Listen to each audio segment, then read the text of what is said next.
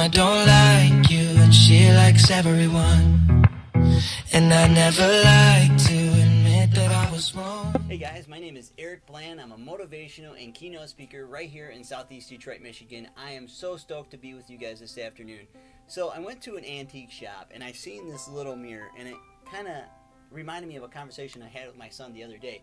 And so as I got this mirror, I wanted to keep it for a representation of a conversation him and I had.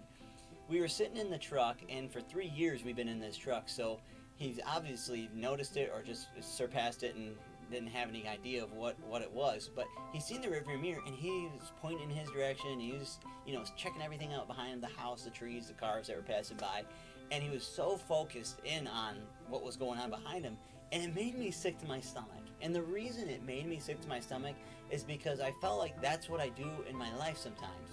And if we're honest with ourselves, if you're honest with yourself today, don't we do that? Don't we focus on the little picture that's going on in our life? Or don't we focus on our past so much that we can't go forward? And so whether that's not in the business world where people say to you, you can't accomplish that, you don't have the money, you don't have the funds, you don't have the experience, you don't have the training. And so we focus on this little tiny mirror, and we look at our rearview mirror and we're just sitting there and focusing on it, and we're not focusing on the big picture that's in front of us. And so the opportunities are endless. Now, if you're a faith-based person, and in my religion, God says you can do all things through Christ who strengthens me. So here I am, I'm sitting here and I'm looking through this little rearview mirror, and I say, well, God, I can't speak. Well, God, I can't do anything because I don't have any college education. I can't go out and talk to people either about you or business. I just don't have it in me. And I had people beat me down growing up, telling me I can't accomplish anything, can't do anything. It's hilarious now because I own a successful business. I am a motivational speaker.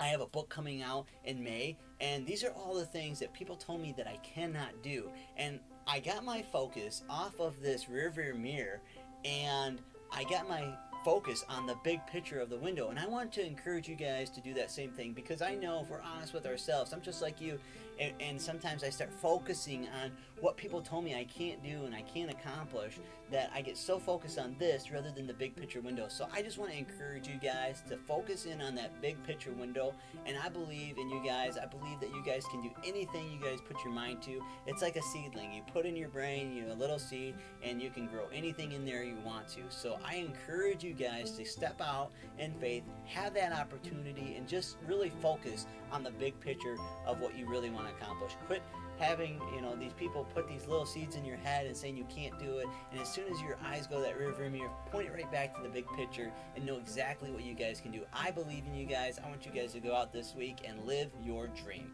Thanks again, guys. Have a great week.